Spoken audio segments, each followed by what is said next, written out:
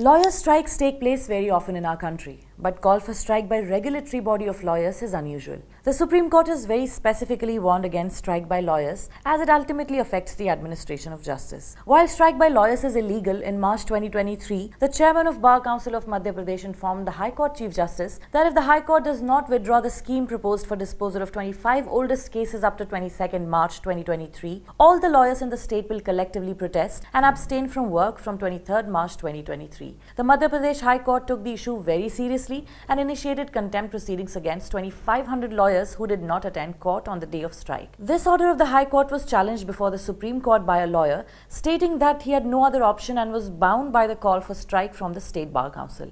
A Supreme Court bench consisting of Justice Sanjay Kishan Kaul and Justice Sudhanshu Dhulia found merit in the arguments. After hearing the counsel, the bench observed that the contempt proceedings initiated against 2,500 advocates may not be fair, as the call was made by the Bar Council, and hence the Bar Council office bearers are generally responsible. In view of such factual situation and also a settlement arrived, the court has requested the Madhya Pradesh High Court to revisit the order of initiating contempt proceedings against all the lawyers.